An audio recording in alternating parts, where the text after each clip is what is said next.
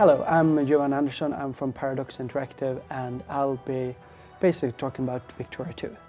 Victoria 2 is kind of like different from most of our grand strategy game. This is the game where it's kind of like, it's not focused on warfare like Hearts of Iron or just pure empire building like Europe and Universalis.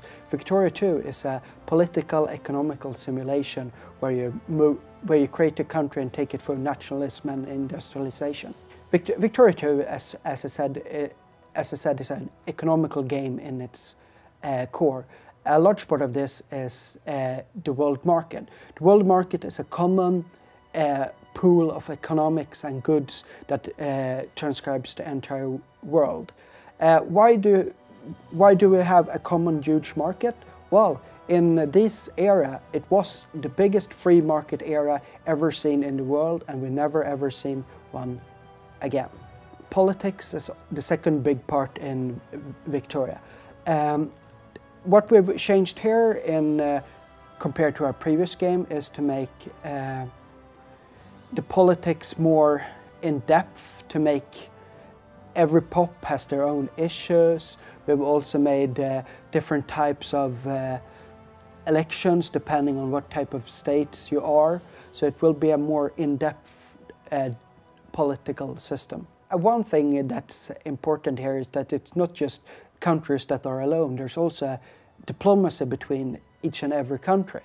We've learned quite a lot of how to develop diplomatic models through our games like Hearts of Iron, Europe and Universalis, Crusader Kings, etc.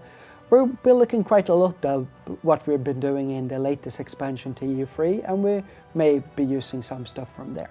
It's not just an economical, political, diplomatic game. There's of course still war. There still will be the possibilities to fight the Crimean Wars and the American Civil Wars. You will be able to recruit armies and crush your enemies and drive them before you, but you will not hear the lamentations. One of the things that our fans like with our games is that we are so historical driven while still allowing the freedom to do whatever you want with your countries.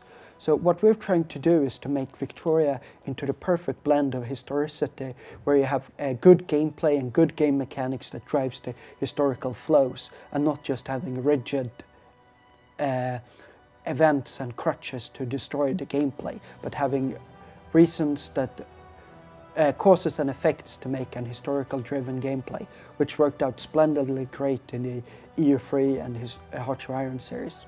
One of the things we've always talked about is that our games are driven and made on maps. So we've had maps that have been small, just covering Europe, and maps that are huge, like Hearts of Iron 3 with 10,000 provinces. What we tried to do in Victoria 2 was to make a map that have all the things we want from it. So we basically took the map from one of the biggest user mods for Victoria 1. We hired a guy that made that map and had it adapted into making a perfect map for Victoria 2. The funniest thing with Victoria is that we actually are the only game that simulates every single human living in the world. We have full population units that covers every person's personal beliefs and opinions, and everything of this matters in the long run in the game.